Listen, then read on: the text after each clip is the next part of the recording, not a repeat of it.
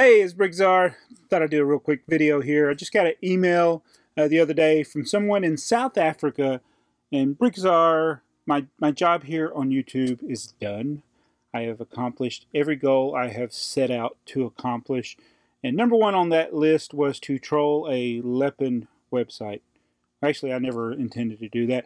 But anyway, let me go to the email and show you what happened. So, Tinus here in South Africa sent me this email, and it is a link to a website in South Africa that sells Lepin. And right there on the About page, it links a video from YouTube that tells you why Lepin is so awesome.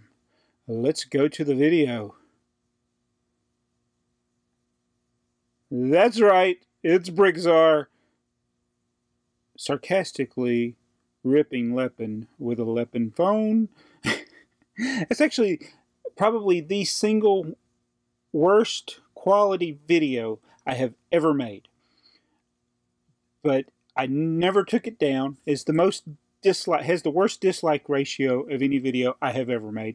Still didn't take it down. It was a live stream I did using the front camera on my phone. I didn't realize how it really made the, and it's before I got my internet upgraded, but the quality is so bad, it was like, oh, that fits.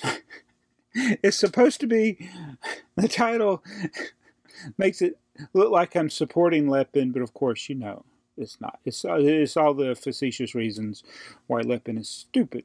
But anyway, I want to thank Tinus for sending us that link. And it is kind of funny. Tell me what you think about that in the comments below. And tell me what you think. It's like, today I realized that even Jang is doing picture videos. So that's what YouTube has become. You have to adapt to the algorithm.